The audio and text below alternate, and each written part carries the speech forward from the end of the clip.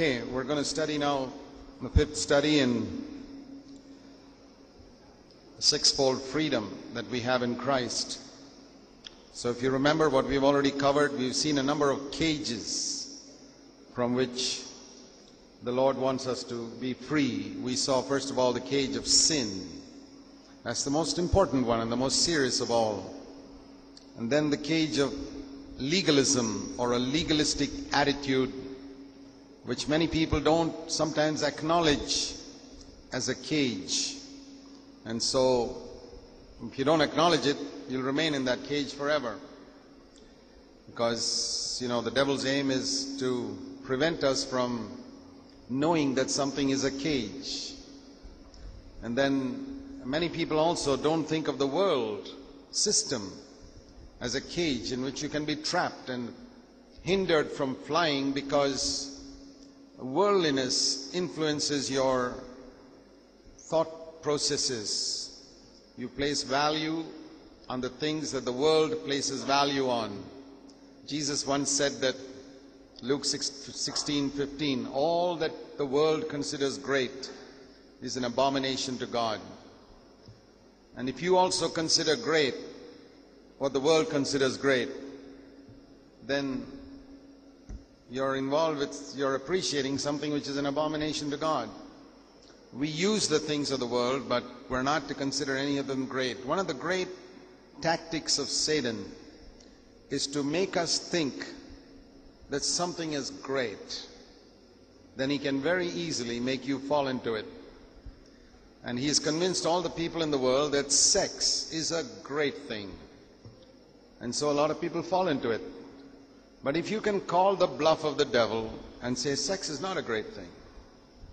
Imagine if you young people can call the devil's bluff and say sex is not a great thing, Jesus is great.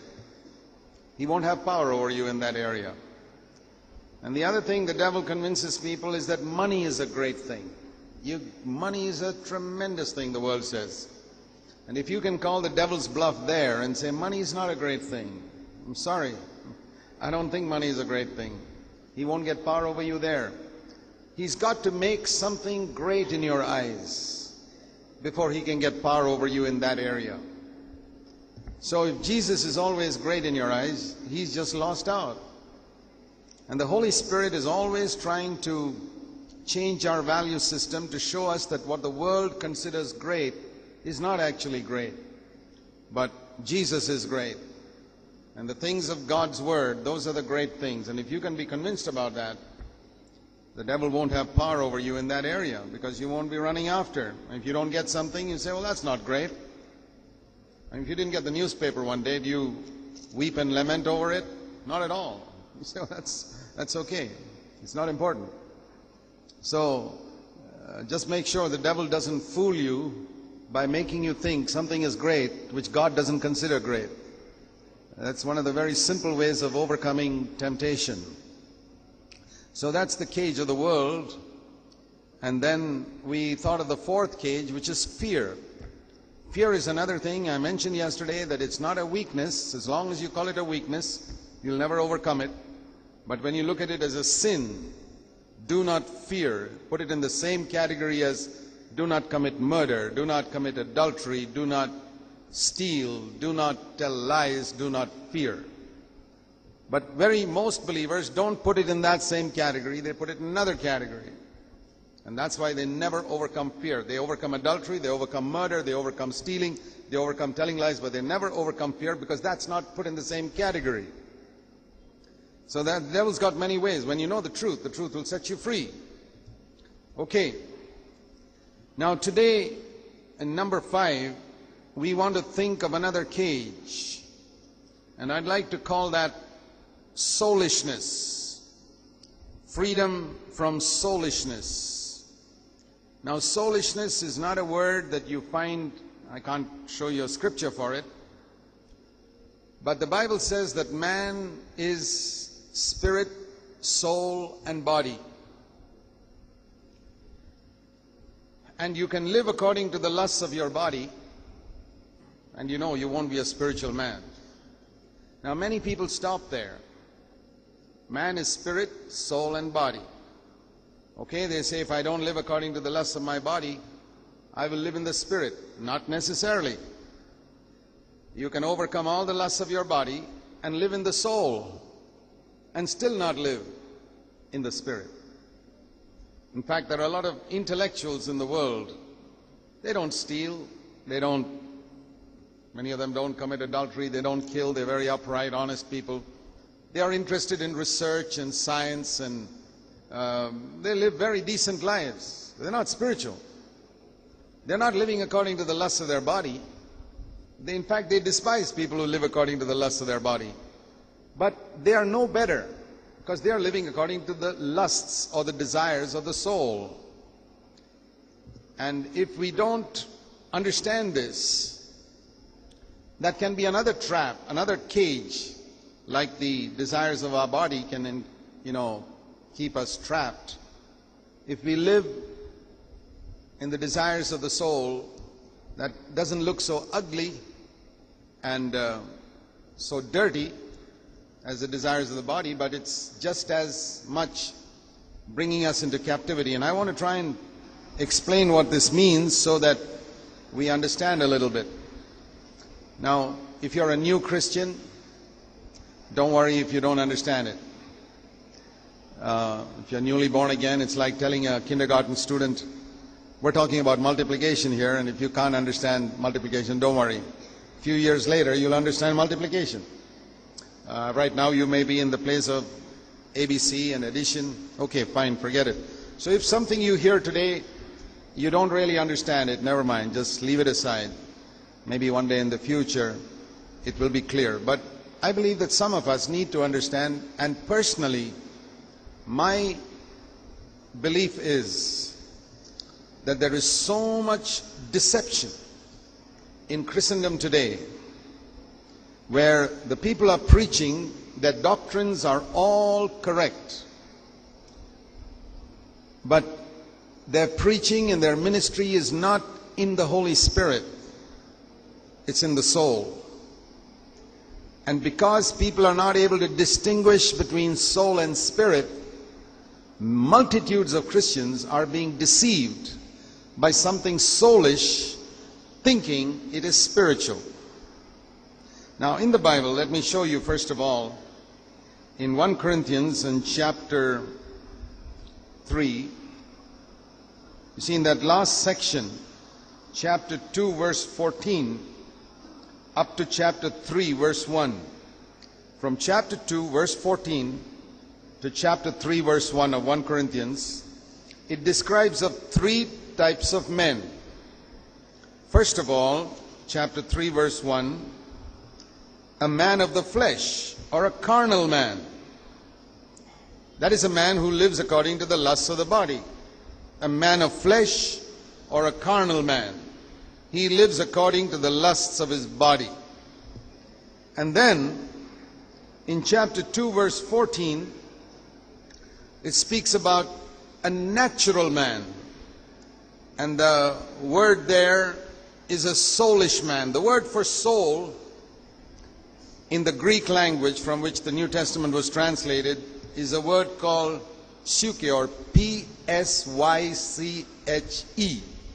from which we get the word psychology. P-S-Y-C-H-E is a Greek word which means soul. So a person who lives according to P-S-Y-C-H-E, psyche, is a soulish person. That's what's described in verse 14. A natural man or a soulish man, he can't accept the things of the Spirit of God. In other words, a man, a very clever man, he may not live according to the lusts of his flesh, but he's highly intellectual, but he can't accept the things of the Spirit of God. And it's not just intellectual, he may be very emotional, and he still can't accept the things of the Spirit of God. Some of it is foolishness to him, even though he doesn't live according to the lusts of the flesh. He's a little better than the carnal man in terms of decency of life. He's easier to deal with than with the carnal man who may be a crook and a cheat. This man may be a very upright, sincere intellectual. Nice if you're an intellectual type, you'll enjoy talking to him about intellectual things, but he's not at all spiritual. And then the third is in chapter 3 verse 1, where it speaks about a spiritual man. So here we read of three types of men: spiritual man, soulish man, carnal man. which corresponds to what we read in 1 Thessalonians 5:23 of man being spirit, soul, and body. So that's what we want to think about.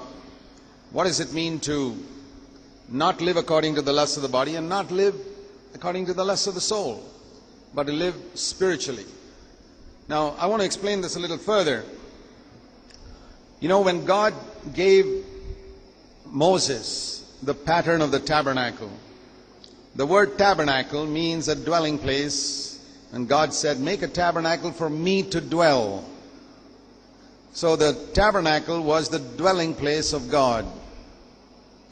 And that was to be a picture of Jesus Christ, of you and me, and of the church.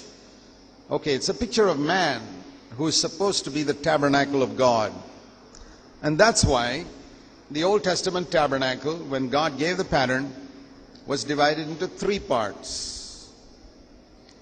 When we studied the tabernacle, you remember, the first was the outer court, which everybody could see, visible. And then there were 2 parts which were covered, invisible, called the holy place and most holy place. Exactly like man. There's 1 part visible, that's our body, and 2 parts that are covered, invisible, soul and spirit. The tabernacle was an exact picture of man. Now, God dwelt with a pillar of cloud and a pillar of fire, not in the outer court, not in the holy place, but in the most holy place, teaching us that in the new covenant, God will not be dwelling in our body. It's not in my hands or in my ears or anywhere. It's not even in my soul. You know, we understand He doesn't live in our body in the sense I can't touch God. I mean, I don't feel God in my hands, which shows that He's not in my body. But what many people don't understand, I think many of you too, is that God does not dwell in our soul. Once you understand that, it will liberate you, it will set you free from a cage. He dwells in the deepest part of us, the spirit. So if you think of it as 3 concentric circles, okay, then God is in our spirit. And from our spirit, He enlightens our soul and even gives strength in our body. It's true. But God dwells in our spirit. Now, how does this affect us? Because a lot of people, if you think God dwells in your soul, you try to use your mind to try to remember, okay, Jesus is with me now, and I'm concentrating on the Lord is here, and I'm using my mind to think about Him. And then I go and do some other work, and my mind is fixed on something else, and I say, hey, I can't concentrate on the Lord, He's not here now. Why is that? Because you think that God dwells in your mind. He doesn't dwell in your mind. Your mind can be fixed on 101 things. It doesn't disturb God in your spirit. It's a great liberation to know that. Because some people are trying to practice, like the Roman Catholics say, the presence of God in their mind. They try to use their mind and say, okay, Jesus is here now. He's with me. Now, how long can you think like that? After some time, you forget it. Because you've got other things to do. What happens then? When He goes away from your thinking, is He disappeared? No. He doesn't dwell in our soul. If He dwelt in our soul, then you'd have to think about Him. He's here now. And when I go down, I've got to think He's coming with me now or somewhere else. And how long can I do that? And a lot of people try to live this type of life thinking it's Christianity. It's Roman Catholic mysticism. You're not supposed to live like that. Because Paul didn't live like that. Even Jesus didn't live like that. So, we can have our mind fixed on something, and that doesn't take away God's presence from us. There's something deeper than mind where God dwells, and that's in our spirit. You see, the other part of our soul has got 3 parts. The mind, the emotions, which is our feeling, and our will, decision-making power. The second thing we need to know is that God doesn't dwell in our emotions. That's also very important for us, particularly to remember when we pray, or when we sing songs on Sunday morning, or when you're in a very emotional meeting. You know, you can be, some preachers have the ability to whip up people's emotions to such an extent that they start crying or they start laughing. Now, God is not in your crying and God is not in your laughing. And you can sing somebody can write a beautiful hymn which makes you weep and you feel all emotional, but God is not there. No. There are a lot of people who weep who are living in bad lives, and God is not with them, because God is not in our emotions. He's in our spirit. And so somebody can go and fight with his wife and come and feel very emotional on Sunday morning. You think God is with him? God is miles away from him. But he feels so emotional, and he may even speak in tongues and think he had a wonderful time with God. He had a wonderful time in his emotions. I mean, the Buddhists have that with their chanting. They have a wonderful time in their emotions. And there are Muslims and Hindus who have their yoga and they have that experience of being transported out of the body and all that type of thing they talk about, and enlightenment, like Buddha said. It's all in the soul. I believe they have some experiences. I don't question it, because the soul has such tremendous powers that, just like there's a lot of difference between, say, me and a bodybuilder. I mean, a bodybuilder who's muscular can do 100 things which I can't do. How did he manage that? Because he spent years developing his body. I didn't have time to develop my body like that. And he's able to do a number of things with his body which astound me.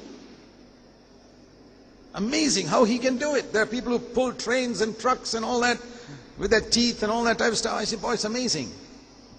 Because they've developed their body to such an extent. Now, in the same way, with yoga, Buddhism, people develop their soul to such an extent that they can do powerful things with their soul which you and I can't even dream about. There are powerful intellectuals who've developed their intellect to such an extent they can grasp things and explain things and do so many things because they have spent years developing their mind, just like that bodybuilder spent years developing his body.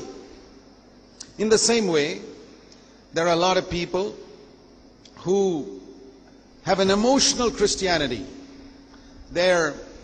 All of their Christianity is in their emotions. They feel if they are emotional, God is close to them. When they feel like weeping, when they sing a song, they say, oh, Jesus is so near.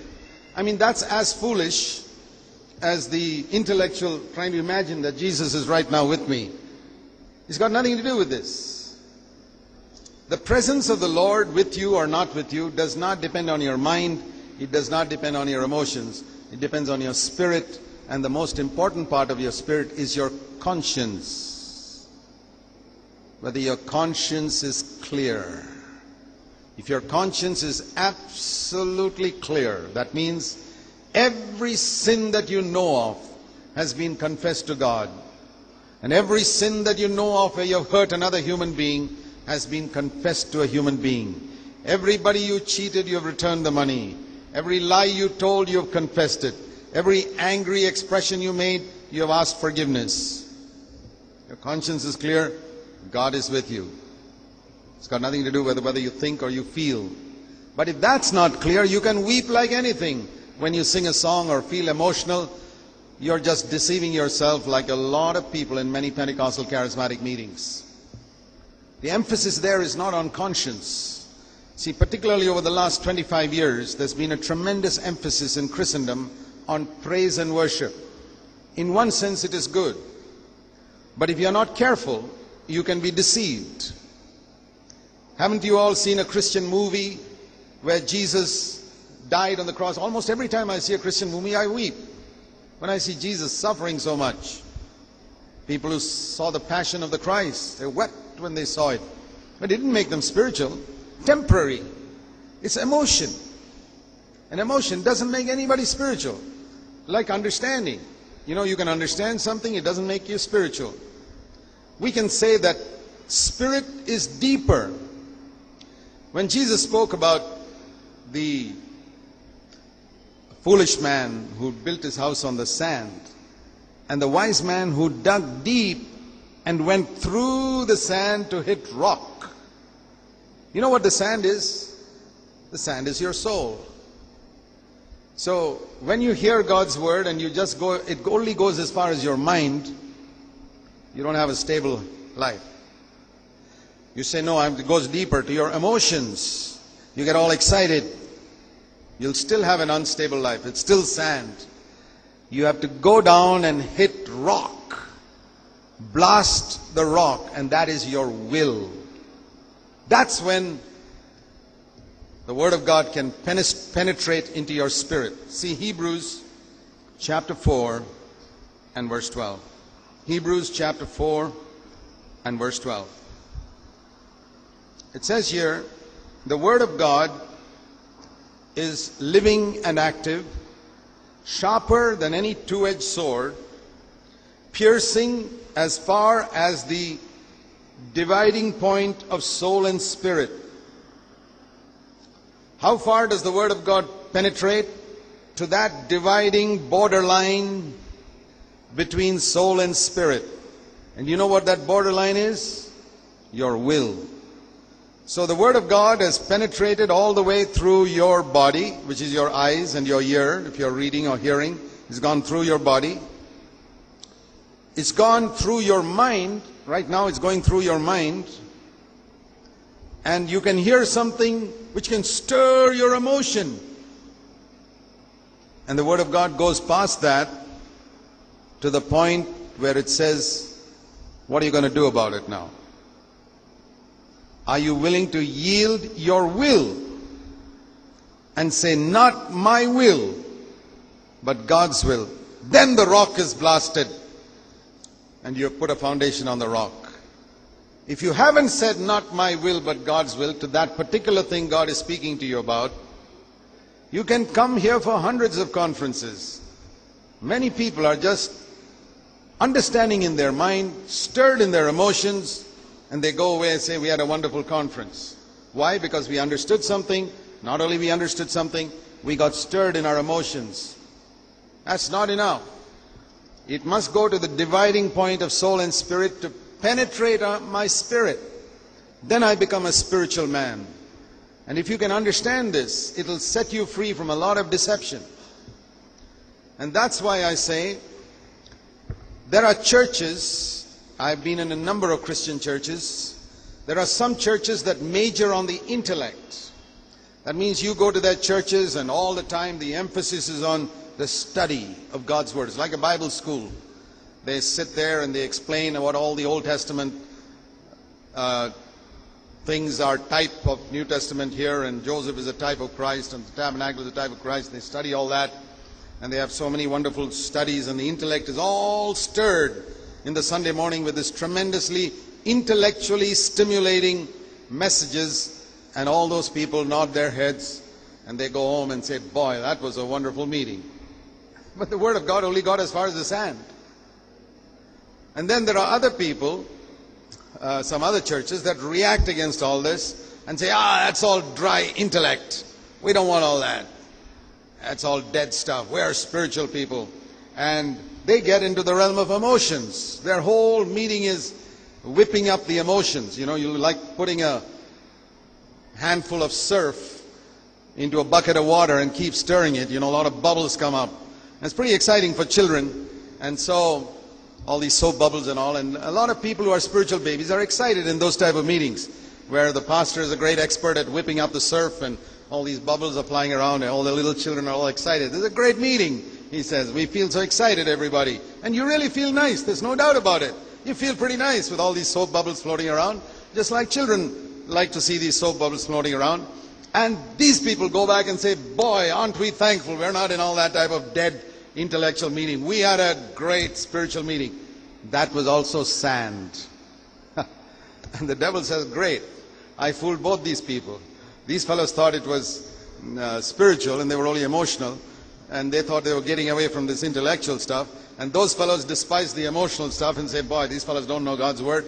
Both of them are built on sand because they did not allow the Word of God to reach the dividing point of soul and spirit. So I say, I want to be in a church where, okay, I get instructed in my mind, that's good. I go through the sand. I get stirred in my emotions through the singing, through the preaching.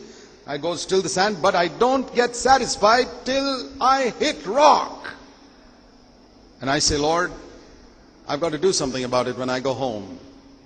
I've got to apologize to my wife. I've got to write a letter to that brother and ask his forgiveness. And I've got to return that money. I've got to return that book I haven't returned for so long. I've got to set this other thing right in my life. My financial matters are not straight. See, that guy wasn't just intellectually stirred or emotionally stirred. He hit rock. He said in some area, not my will, but thine. He's the only person who hit rock. Now, if there is somebody like that in one of these other churches, okay, that one fellow hit rock.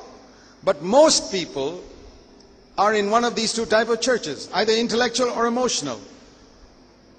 And the preaching also, see, you listen to a lot of preaching. I mean, I listen to a lot of preaching on Christian television just to try and gauge the spirit of these people.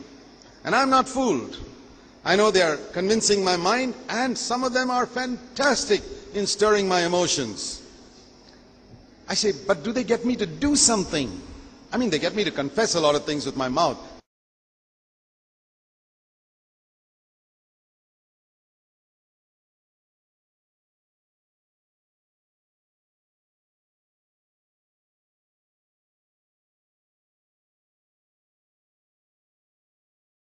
Not. Maybe the odd person who does that. But a lot of people can watch this hour after hour, year after year after year after year, and think they are becoming wonderfully spiritual. And they're not at all.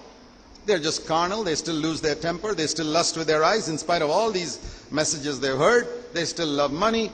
They still fight. They quarrel. They are jealous. They are competing with their fellow believers, and they're not really becoming godly. They're not becoming Christ-like. And if only they would sit back and say, well, I've been to school for 5 years. Why am I still in the kindergarten? Something must be wrong with that school. There is, certainly.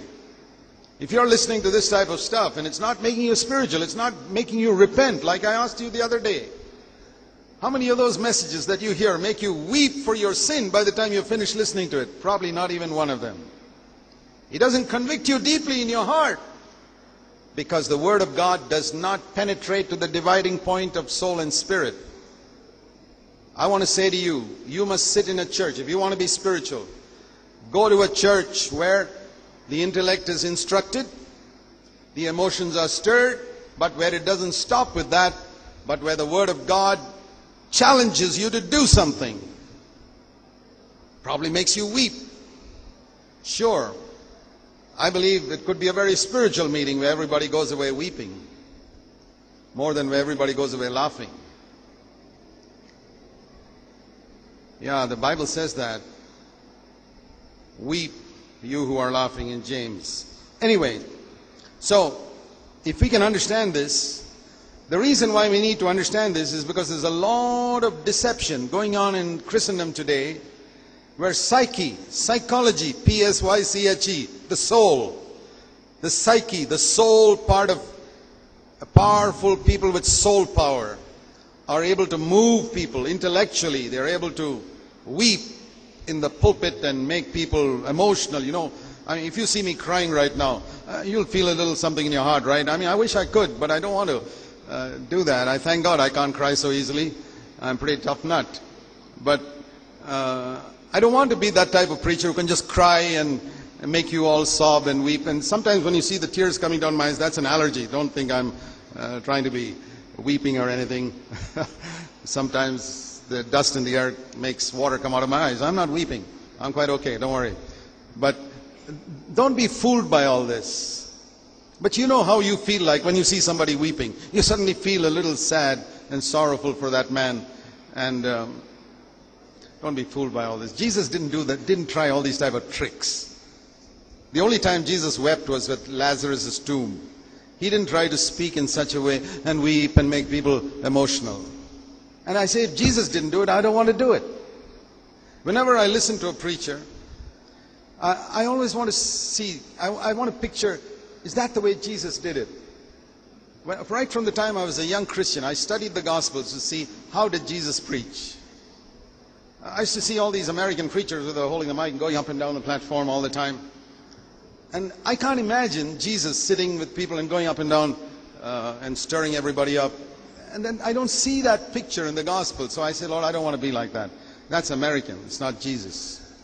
So I say, I don't want to be like that. It looks great, but it's all a drama. I mean, that's good for Hollywood, but it's not good for building spiritual churches. So, but many young people are fooled by all this. And particularly here in India, they say, oh, this is great. I want to start doing it. And then you have all these Indian clones, C-L-O-N-E, clones of these American preachers who do the same thing here. And they rig up their church also exactly like that and start moving up and down, and they have the way they say it. You know, there are techniques of, have you heard it? And you heard these people who speak like this, and the Spirit is telling you to repent. Don't be fooled by all this type of gimmicks. These American clones who come here to fool people. Brown-skinned, black-skinned clones who are trying to imitate these people. These are all techniques that people are taught to move people, to get them emotional. I can't imagine Jesus trying such tricks. And yet there are a lot of people who are fooled by that. Thinking, oh boy, that's really powerful stuff. So I'm just trying to get you out of this cage of deception. The cage of spiritual deception, not with false doctrine, but with correct doctrine, with soulishness, soulish techniques to move people emotionally. Don't be deceived by it. It's got nothing of spiritual value, zero. Spiritual value is where the Word of God penetrates to your will and says, come on, yield your will to God. Say not your will, but do God's will in that area. And if you refuse to respond to these type of emotional stirrings, you'll become a spiritual person. But what happens if you keep on just thinking this is spirituality and keep on listening to all this type of stuff that just stirs your intellect and stirs your emotions? You'll find yourself, I warn you, you'll find yourself after 5-6 years of it utterly carnal, sitting in the kindergarten and deceived by the devil. Get out of that cage. Recognize what soulishness is for what it is. Let me show you 1 Corinthians 15 and verse 45. 1 Corinthians 15 verse 45. It says, so it is written, the first man Adam became a living soul, and the last Adam became a life-giving spirit. Did you see that? The first Adam was the one we all descended from. He was a living soul. He lived in his soul. But the last Adam, that's Jesus Christ, became a life-giving spirit. You can't give life to others with your soul. Adam was not a life-giving soul. He lived in his soul, but he was not a life-giving person. You can be a life-giving person only if you live in your spirit. In other words, with your intellect and your emotions, you cannot give life. You see, for example, there are lots of people around the world in many, many countries today and many, many denominations who are preaching the messages which we put on the internet. From the 70-hour CD and all, we've got a lot of my messages on the internet, and a lot of people are preaching that. But what are they preaching? They've got something in their mind or in their notebook by listening to this message, and they go somewhere to their church and leave out the parts which will offend their church and preach it. And they get honor, and perhaps they get money. But they haven't brought life. Because life doesn't come through just the points in a sermon. Life comes from the Spirit. It's not from, you can preach the same sermon that a spiritual man preaches and you won't get the same results. Why is that? I mean, if it's the same sermon, shouldn't it produce the same results? No. Because in the New Testament, New Covenant service is not from the soul. If it was from the soul, then the same sermon should produce the same results. But no. The last Adam is a life-giving spirit. You must learn to live in your spirit. And that's why you need to put to death this living out of the soul. And I'd just like to explain that a little further. In Matthew's Gospel in chapter 16, in Matthew's Gospel chapter 16, Jesus said to Peter, in verse 23, he turned to Peter and said, "Get behind me, Satan, because you are a stumbling block to me." And listen to this. You are setting your mind not on God's interests, but man's interests. Listen to that phrase. You're setting your mind not on God's interests, but man's interests. A lot of Christian preaching today is man's interests. How will this help you to feel more secure, to feel more happy, and to be more wealthy and to be more healthy? It's all setting on man's interests. That is what is wrong with today's preaching of God's Word. It is a man-centered gospel. It's a psychological gimmick to make people feel nice. And you make a lot of money if you're a preacher interested in money. That's the type of thing with which to make money. Whereas, if you want to have your mindset on God's interests, you'll have to teach them, glorify God's name. Forget about what you get out of it. Live for the glory of God.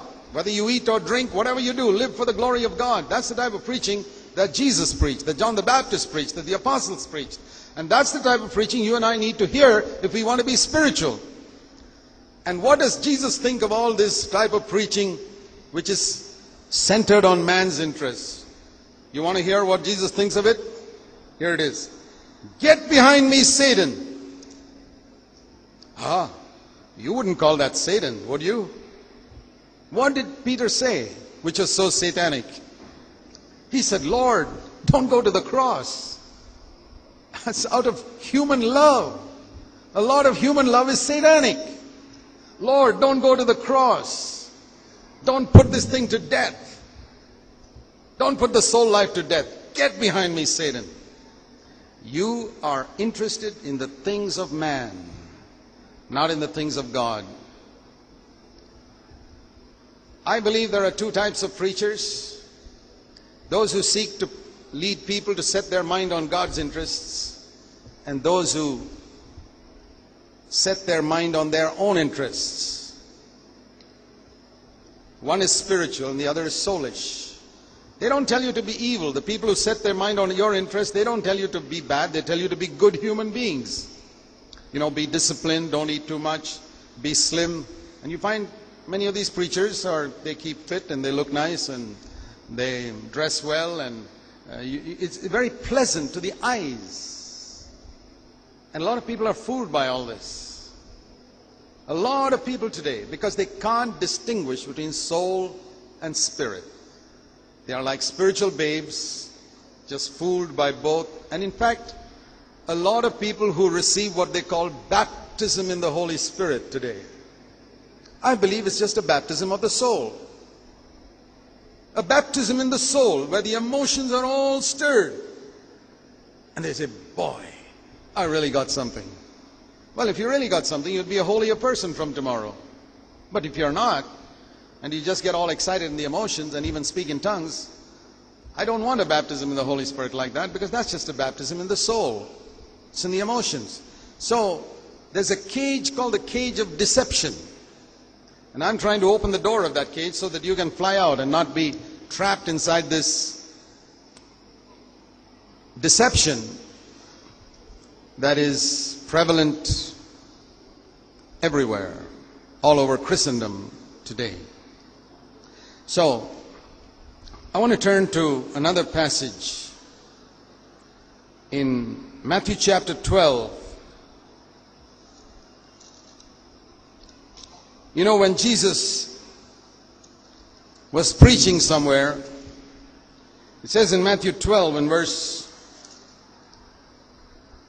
46, while he was still speaking, his mother and brothers were standing there and they said, "We'd like to speak to you." And Jesus turned around and looked at his disciples and said, "Who is my mother? And who are my brothers? These who hear the word of God and do it." Now, to a soulish person, that sounds crazy. Soulish people cannot understand the family of God. They are more attached to their unconverted parents than to the family of God. That's one mark of a soulish person. Jesus was not soulish. He could look at his disciples and say, "Who is my mother? Who are my brothers? These who hear the word of God and do it." I want to ask you, my brothers and sisters, be absolutely honest now. How many of you have fulfilled the first condition of discipleship in Luke 14:26? Hating your father, your earthly mother, your wife, your children, your brothers and sisters. Soulish people just don't understand that verse. And if you haven't understood that verse, that's a pretty clear indication that you haven't obeyed it. And of course, you're a soulish person. I'm not saying you are an evil person. You're not a carnal person. You're not carnal. You don't fight and quarrel and tell lies and get angry. You're just soulish. And even after many years, you're not spiritual, and you'll never be spiritual. Because when you hear a word saying, "Hate your father, mother, brother, sister," like Peter, you say, "Oh, no, don't let that happen." And the Lord says, "Get behind me, Satan. Your mind is set on man's interests." From the beginning, we have taught discipleship. But I have found through the years, in many, many places, many people have joined our churches who have not followed those conditions of discipleship. And that's why we have a lot of, not carnality, but soulishness in our churches. And that's why you have a lot of young brothers and sisters who have absolutely no clue what is a spiritual ministry and what's a soulish ministry.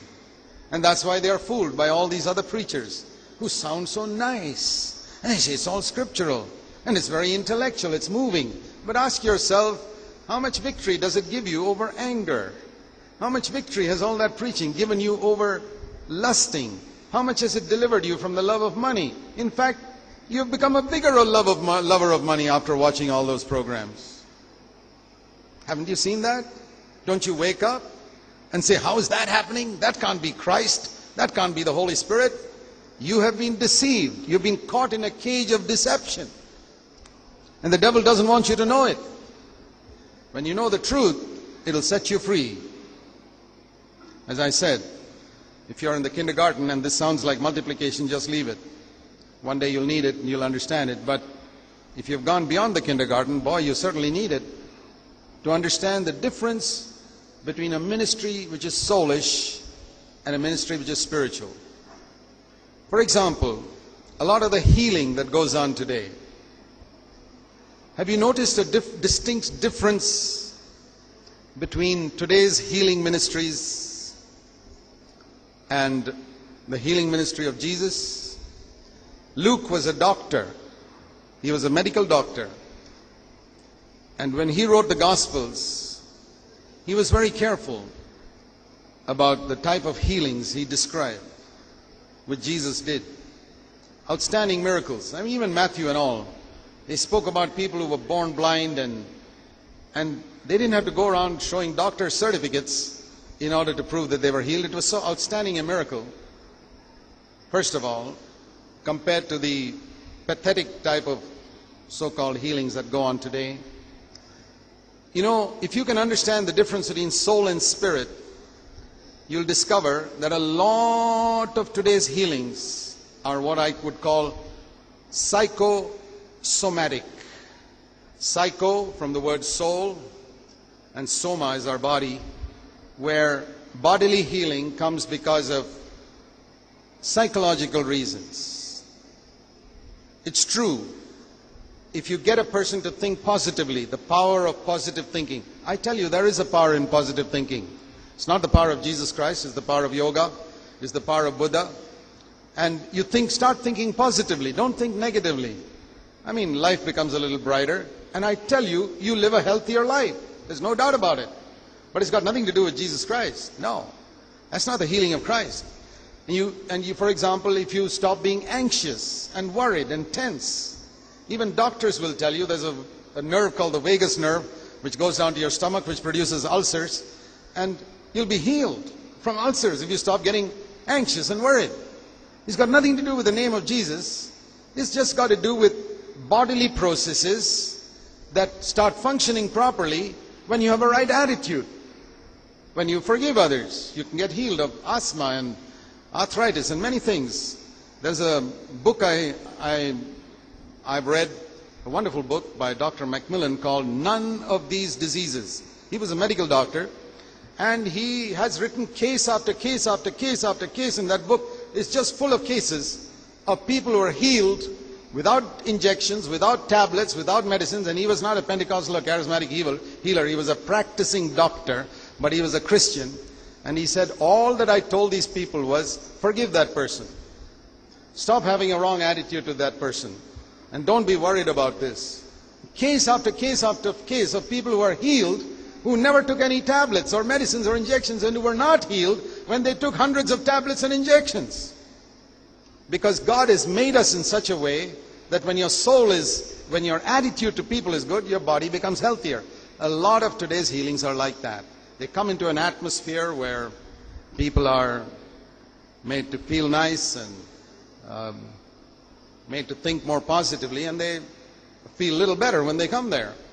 And some of them, with sicknesses which were caused by some of those things.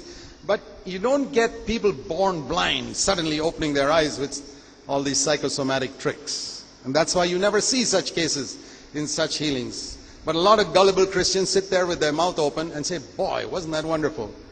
Well, Luke would not have said that. Neither would Paul have said that. They looked for that which was a genuine miracle done in the name of Jesus Christ, which was not the result of, swaying people with emotional music. Have you noticed in all the healing campaigns today, you have to get people into a good emotional mood with 1 hour of singing before you get the healing. Have you ever wondered why? Or you never think about those things? There are many clever arguments for it. Oh, we got to get the presence of God. I'll tell you, you don't need music to get the presence of God. On the day of Pentecost, Peter didn't get everybody to sing for 1 hour and get everybody all emotional and then say, come on, now let's receive the baptism of the Holy Spirit. No. Those are all gimmicks. This is all stirring up the soul. Music has replaced the Holy Spirit today. And if you don't see that, you'll be fooled. It's not evil. It's good Christian music. And I tell you, you really feel nice. And you call it worship. But Jesus said the Father is seeking for those who will worship in spirit. Tell me, in heaven, when the Father is listening to all the worship that comes from people, here is one guy who's divorced his wife, and a lot of these people who stand up and preach are people who have divorced their wives and married second time, third time, or someone who's living in sin. And I've heard some of these preachers even justifying their anger. They should be ashamed of themselves that they get angry. And then they've got this tremendous ability to move people. They collect money and all that. For example, I heard, I wasn't there at the meeting, but one of those guys who came here to preach in Bangalore said, today Jesus has told me to take an offering. I say, brother, you've insulted a friend of mine, a very good friend of mine, Jesus. He never collected money when he was on earth. How in the world can he tell you to collect money? Has he changed his mind after going to heaven? No. That's not the real Jesus. That's another Jesus. But do you know the number of believers who sit with their mouth open and say, boy, Jesus told him to take an offering. I say, which Jesus was that? You're not going to fool me. There's only one Jesus I know, and that's the one in the Bible who never asked anybody to give him money. But you can be so moved by everything else that happens that you even give the money. Because this is God. It's not God. It's your emotion. And don't think that just because you know a lot of the Bible, you can't be fooled. You can easily be fooled. The Bible says that it's going to be such that almost the elect themselves would be deceived. That's how it's going to be in the last days. So, when all this preparation like this goes on, in order to get people all stirred up, and then in that climax of emotion, they feel nice and they come up and say something. Jesus was not like that at all. He never did that. Where do you find in his healing meetings that he gets everybody swaying and emotional, get a choir all ready to sing, and then only he can do the miracle? What a lot of garbage. He'd just walk down the street and see a sick person and heal him. And most of the time he would tell that person, don't tell anybody. I'm so happy you got healed. I mean, today what happens is you get that fellow up there and say, give your testimony here now. Yeah, I couldn't hear properly. I mean, I could hear about 75%. Now I hear 80%. Boy, let's praise God for that. I'm not deceived by all this. Because the whole purpose of getting that fellow up here is to show that I'm a great healer. Jesus was not interested in that at all. Soulish Christian is interested in his own glory. A spiritual Christian wants to hide and point to Christ. And a spiritual Christian is happy that somebody is healed. He doesn't want anybody to know about it. Great, man, you were sick and you're healed. Never mind if nobody knows about it. I'm happy that you're healed. I don't want anybody to know that I was the one who healed you or I'm a great healer. There's a lot of deception in the healing ministry. There's a lot of deception in this music ministry, and a lot of praise and worship. And I tell you, if you're not careful, it can come into your midst where you think you feel great because the choir is so good. Now tell me honestly, God in heaven, as he listens to people singing, here's a person who living in sin, but he's an excellent music leader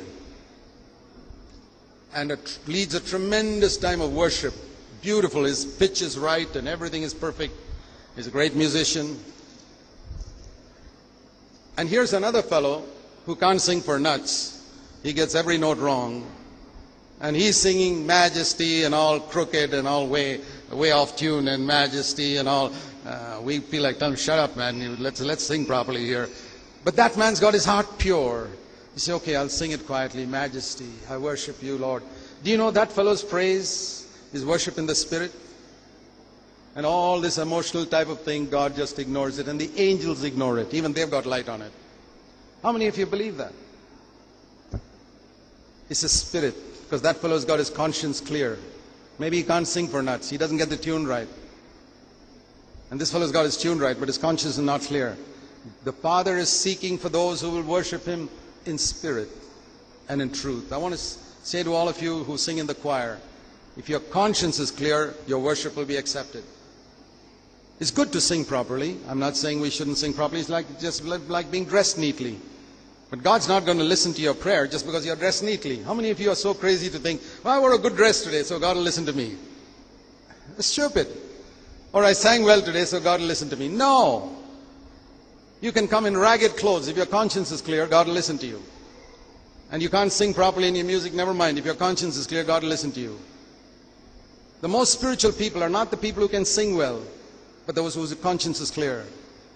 So let's keep these things in mind, lest we be deceived by the tremendous amount of deception there is through soulishness. And as I said, if something has not, something you couldn't understand, just leave it there. Maybe listen to the message a little later, and you'll get something out of it. But I'll tell you this, after observing today's Christianity, I believe the greatest need, particularly for those who watch a lot of Christian television, is to discern between soul and spirit. If you don't, I can guarantee you'll be deceived. Those of you who admire today's charismatic preachers and healers, I can only warn you. And those who think emotion is the Holy Spirit or intellect is the Holy Spirit, no. It's obedience. Obedience. Are you obeying God? That's the test of whether you're a spiritual person. Not how much you feel emotion in the meeting or how much you understand. Let's pray.